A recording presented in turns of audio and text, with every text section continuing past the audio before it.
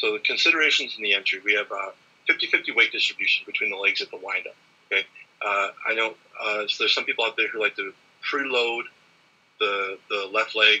I guess some on the right, but most of the left, because they say it helps them get around their left feather, right? It helps them to be on balance, right? I remember hearing Mac talk about being on balance. I never understood what he meant until I reached a certain level of mastery, and I understood what means being on your central point of pivot all the time.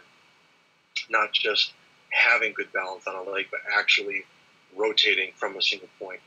And so I say, instead of loading to a single limb, try narrowing your stance. Okay, you can go wider or narrower, and at your startup, and that'll change a lot of your technique issues.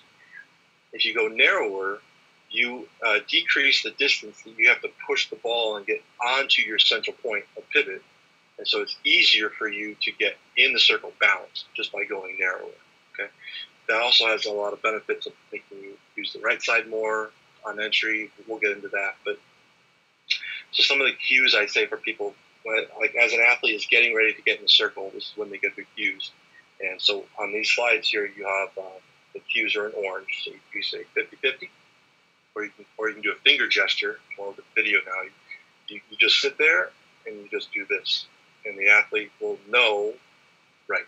I got to line up 2 inches narrower, right? Or you can, have your fingers go out, or you can just say the word. You can say narrower or wider, right before they get in the circle. On the entry, you want to have open palm. Let's see, I've got a few slides. Yeah. All right. So what was the last one? 50-50 weight distribution. Yeah. So 50-50 weight. Oh, there we go. We got on my last step. 50-50 weight distribution here. We need to get the ball on top of the left toe. Okay, this is Ryan Krauser here on the right, and we're using Seitler again for our example here. Ball must shift on top of the left toe.